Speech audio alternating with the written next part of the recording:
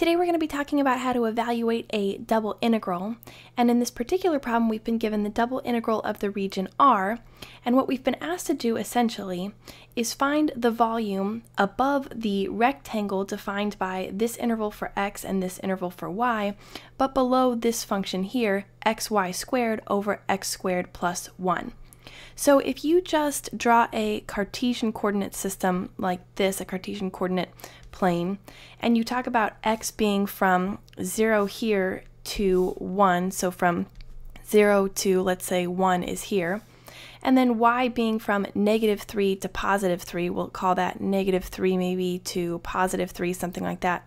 What we've been asked to do is find the volume that's sitting on top of this rectangle right here, but below this function here. That's the general concept, but really evaluating the integral is fairly simple because we've already been given the interval for x and y.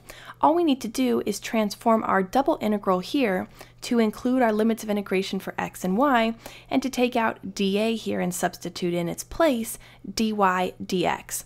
So here's what our double integral is going to look like. We're going to have the same function that we have here, xy squared over x squared plus 1. In place of dA, we're going to go ahead and put dy dx.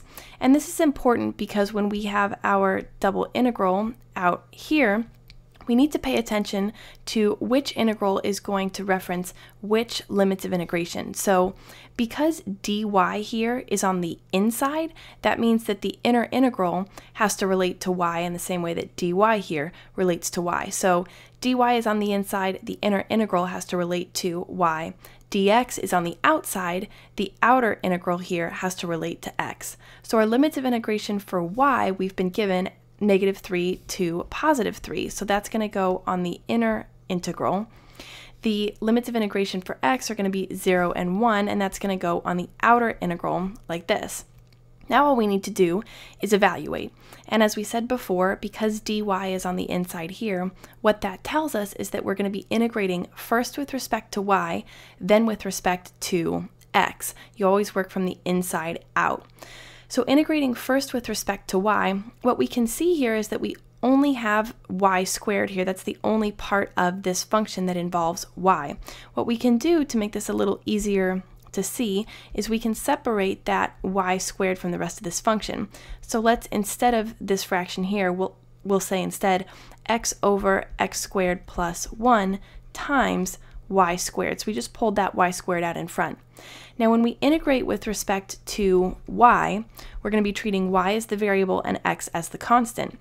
Because we're treating x as a constant, this x over x squared plus 1, this whole thing here, is just a constant coefficient on the y term here, the second degree y term. So what we're going to do to integrate this with respect to x, and we'll go ahead and add 1 to the exponent for y, so instead of 2 here we'll get 3, but then we need to divide by our new exponent, and that means dividing by 3, so what we'll get here is 1/3 times x over x squared plus 1. That x over x squared plus 1 just stays because it's a constant coefficient in the same way that this 1/3 is now a constant coefficient. And we're going to be evaluating that on the interval -3 to +3, and we keep our dx here. So now we're going to evaluate this whole thing in the middle, and then once we've got all the y's eliminated here, then we'll evaluate with respect to x. Keep in mind that these limits of integration, -3 and +3, related to y. So it's really important to remember that these are going to be plugged in for y, not for x. So when we evaluate now on this interval, what we'll get, we'll plug in our upper limit of integration 3, so we'll have 1/3 times x over x squared plus 1 times 27, because we get 3 cubed here, so we'll multiply by 27. Then we're going to subtract whatever we get when we plug in -3, so we'll get minus 1/3 times x over x squared plus 1. -3 cubed is a -27, so we'll multiply by -27, and then have here the dx.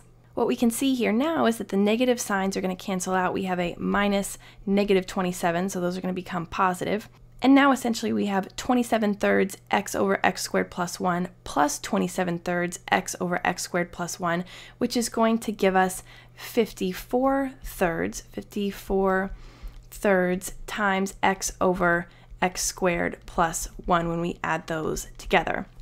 Now notice that all of our y variables here have been eliminated. We only have x's remaining. Let's go ahead and integrate with respect to x. We can pull that 54/3 out in front of the integral as a constant coefficient here, and we'll just be left with x over x squared plus 1 dx. Now we can integrate this using u substitution. We'll set u equal to x squared plus 1. Take the derivative of u to get du.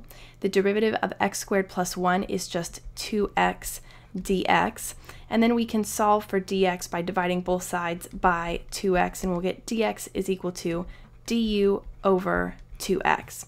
Now we can go ahead and make that substitution. What we'll end up with here is the integral from 0 to 1 of x over u, and for dx we're plugging in du over 2x.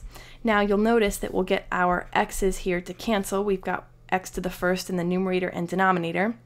We can pull the 2 out in front of the integral. What we're left here then is 54/6 times the integral from 0 to 1 of 1 over u du.